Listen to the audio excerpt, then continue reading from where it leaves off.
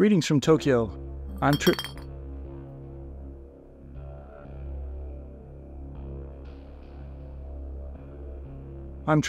And welcome to the Hammer of Wrath. This week, you and I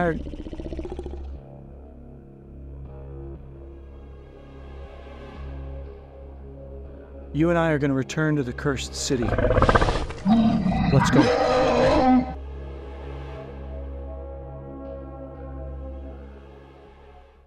Thanks for joining me in the studio. This week, we continue our journey through the Cursed City by painting the Vyrkos Bloodborne Vampire Trio, as well as their hunter, Jelsen Darrock. But first, I want to take 30 seconds to talk about Halloween in Japan. Now, when I first traveled to Japan in 2006, Halloween wasn't a thing, but over the last nearly 20 years, it has grown into a cultural phenomenon and is almost as popular now as it is in America. And if you step into any convenience store in Japan, you will find an array of snacks and desserts done in a Halloween theme. In fact, Halloween has gotten so big in Japan that for the last several years, a massive crowd of over 250,000 people in costume has gathered in Shibuya in Tokyo. It's gotten so dangerous, in fact, that this year, the city council just sort of shut all of that down, and they've barricaded streets, and there was an advertising campaign in the month leading up to Halloween saying, "Don't come to Shibuya." Now, despite adopting so much about Halloween, including costumes and parties, there are a few things that are a bit different. One, kids don't trick or treat here. It's just not a thing. What does happen, though, is that the local town councils get together and arrange a spooky walk. So in a nearby park, you'll have some volunteers, you register at the main table, you get a stamp card. Listen, stamp rallies are a whole thing here, and that could be its own video. And the kids dressed in their costumes go from station to station around the park, and when they reach each station, they get a stamp on their card, and then they either answer a riddle, play a game, or maybe do rock, paper, scissors with the person that's at that station to get a treat. It's a bit different, but the kids love it all the same. And that is how Halloween is celebrated in Japan. Well, let's talk about what we're going to build and paint this week as we return to the Cursed City. So this week, we are going to paint the Vyrkos Bloodborne Vampire Trio and Jelsen Darrock. Let me show you how I did it. Now, I didn't talk much about this in my previous videos, but in order to make the models match the playboards for Cursed City, I purchased these cobblestone bases on Cults 3D and printed them out as base toppers. Assembling the models was a snap. Honestly, these kits are so exceptionally well designed and engineered that they go together without really much hassle at all, and we used some super glue to join the resin and plastic parts.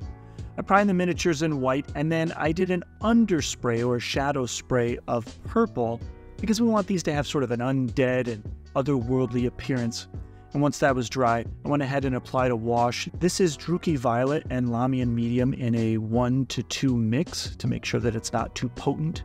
I like the way it settles into the recesses. Once that was all set, I started applying my grays here. We're just going to do the fur and also the hair as a base. Later, we'll hit these with some washes and contrast paints as well as create some gradients. And then I'll work my way around all three of the models, painting the leather straps using some Beastie Brown. Here I'm moving on to the armor. We're just using Games Workshop's Lead Belcher. It's one of my favorite paints of all time. I know I've talked about it before in other videos, but it covers really well, even over white, as you can see here. Just making sure to mix it with a little water on our brush. And now we're going to move on to the hair. Here I'm using Blood Angel's Contrast and just placing that over. And then I'm going to use a little water. I'm going to clean my brush off, use a little water, and then sort of fade that gradient in. Once the armor is dry, we'll go back through and we're going to use Agrax Earth Shade to shade all the recesses in the armor. And then we'll apply some contrast wildwood over the fur to give it sort of this dark brown tinge.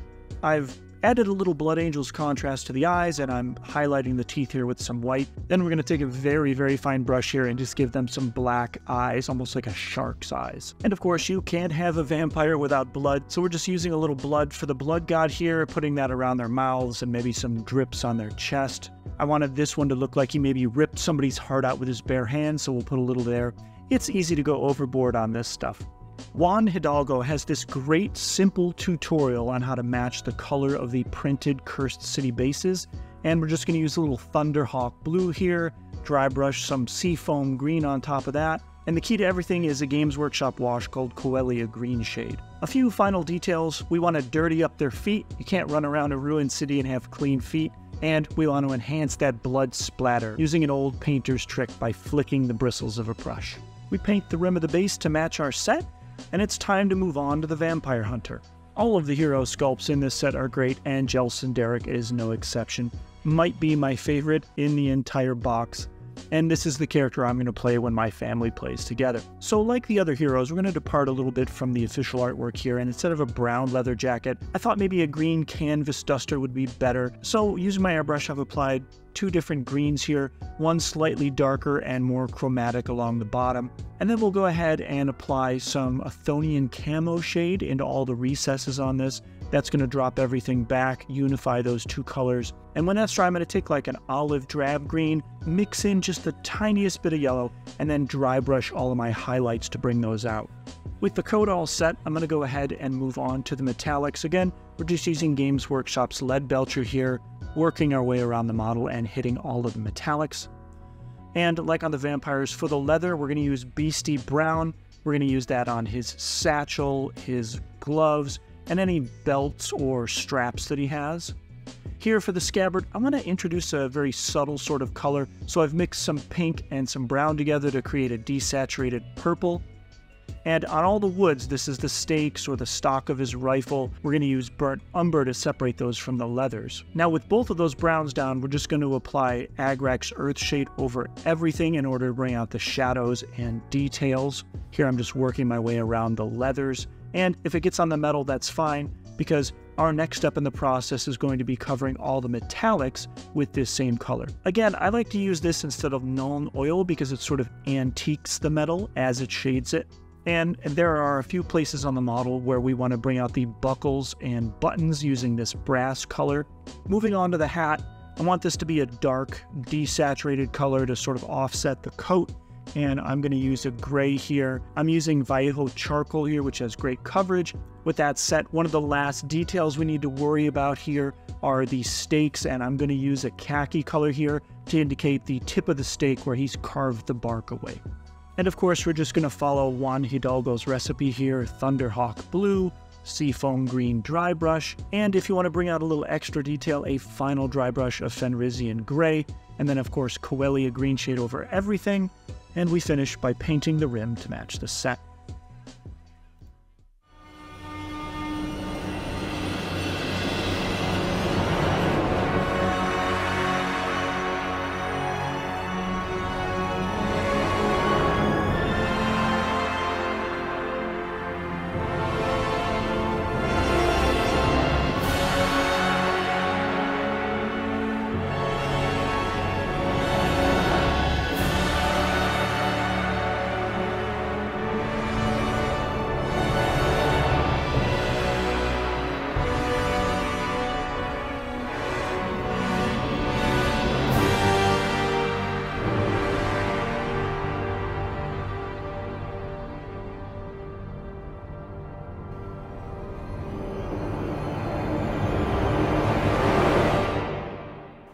Well, there you have it, a spooky trio of vampires and their vampire hunter just in time for Halloween.